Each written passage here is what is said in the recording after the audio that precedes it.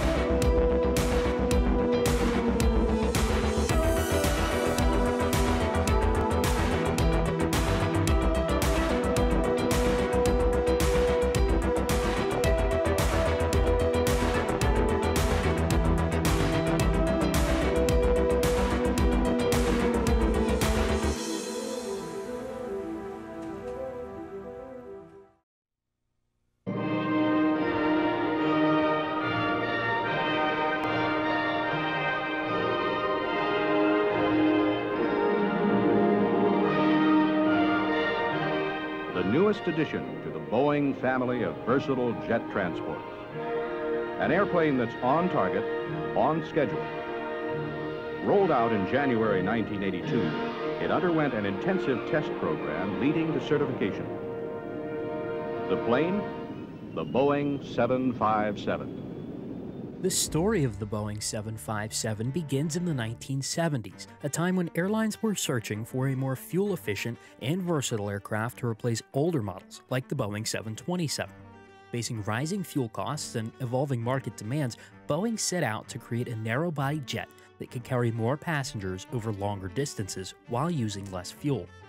Designing the 757 was no small task. Boeing prioritized aerodynamic efficiency, giving the aircraft a sleek, elongated fuselage, a distinctive pointed nose, and a supercritical wing design to reduce drag. To power the 757, engineers carefully chose advanced turbofan engines, either Rolls-Royce RB211s or Pratt & Whitney JT10Ds, which delivered exceptional fuel efficiency and quieter operation compared to its predecessors. Inside, the aircraft was built with flexibility in mind, offering a two-class cabin layout for up to 239 passengers and the ability to operate on both short domestic routes and transatlantic flights. This versatility would go on to make the 757 a favorite for airlines navigating a changing aviation industry. When the Boeing 757 was officially launched in 1978, it quickly caught the attention of major airlines looking to modernize their fleets. Eastern Airlines and British Airways were the first to place orders, recognizing the aircraft's potential to replace their aging 727s while offering improved fuel efficiency and longer range. Eastern Airlines received the first 757 in 1983 and put it into service on domestic routes in the United States. The aircraft proved to be a game-changer with its ability to handle high-demand routes while cutting operational costs. British Airways followed shortly after, introducing the 757 on European routes, where it showcased its range and performance on shorter, high-frequency flights. The airline that doesn't plan for the future may not have one. 5 years ago, Eastern saw the future in a remarkable aircraft. Now it's here. The new Boeing 757, the most advanced, most fuel-efficient commercial jet ever built. It's going to help Eastern hold down the cost of flying for years to come. We earn our wings for you. We're Eastern, America's favorite way to fly. The late 80s and early 90s marked the golden age of the Boeing 757 as the aircraft became a favorite among airlines around the world.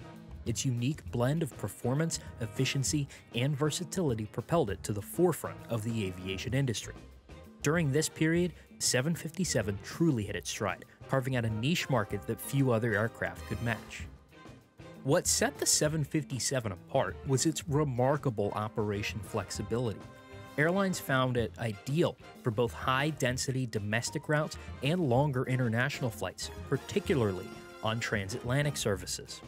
With its ability to take off from short runways and operate efficiently at higher altitudes, the 757 opened up new possibilities for connecting smaller cities to major hubs and distant destinations. This capability earned it a reputation as the unsung hero of transatlantic travel, especially for airlines like Icelandair and Delta, which used it to serve routes that would have been uneconomical for larger wide-body jets. Good evening. Today, our fellow citizens, our way of life, our very freedom came under attack in a series of deliberate and deadly terrorist acts.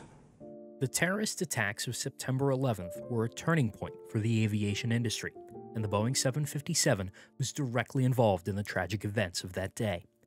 2 of the 4 hijacked planes were 757s, American Flight 77, which struck the Pentagon, and United Flight 93, which crashed into a Pennsylvania field. These events marked one of the darkest days in aviation history, and the aftermath of 9/11 had a profound impact on the airline industry as a whole. Passenger demand plummeted due to heightened fears of flying, leading to significant financial losses for airlines. For the 757, the effects were mixed. On one hand, its efficiency and versatility made it a valuable asset for airlines adapting to reduced demand. Its ability to serve both short and long-haul routes allowed carriers to optimize capacity during a time when filling larger planes became increasingly difficult. But on the other hand, the industry-wide financial strain led to the early retirement of some 757s as airlines restructured their operations to survive. In the years following 9/11, the airline industry began a slow and steady rebound as passenger confidence returned and travel demand increased. Delta, American, Continental, and United all maintained large fleets of 757s, recognizing their unique value in the evolving market. The 757's versatility allowed these carriers to adjust to fluctuating demand, with the aircraft serving everything from high-capacity domestic routes to medium-haul transatlantic flights. Its ability to operate out of smaller airports and handle challenging routes like those in mountainous or high-altitude regions also made it indispensable. Mergers in the airline industry during the late 2000s and early 2010s further highlighted the 757's importance. For example, Delta's 2008 merger with Northwest Airlines brought together 2 of the largest 757 operators in the world, solidifying the aircraft's presence in Delta's fleet. Similarly, United Airlines and Continental Airlines merged in 2010, combining their 757 fleets to expand their transatlantic and domestic networks.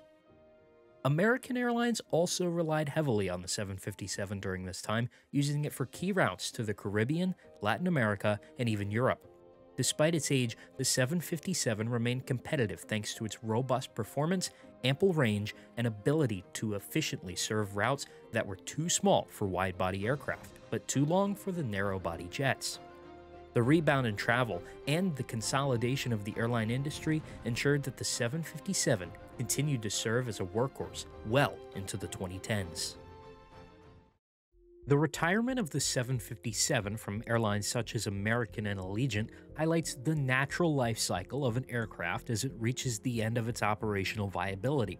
For many airlines, the decision to retire the 757 was driven by a combination of its age, increasing maintenance requirements, and the growing costs associated with operating older aircraft. American retired its 757 fleet in 2020 after decades of service. The aircraft had been a reliable workhorse for both domestic and international routes, but as the fleet aged, keeping the 757 operational became more challenging. Similarly, Allegiant retired its smaller 757 fleet back in 2017. While the aircraft had been a unique part of its operations, particularly for long-haul leisure routes like those to Hawaii, the logistical and financial challenges of maintaining a small, aging subfleet led the airline to phase it out. Today, several airlines continue to operate the Boeing 757, recognizing the aircraft's enduring versatility and performance.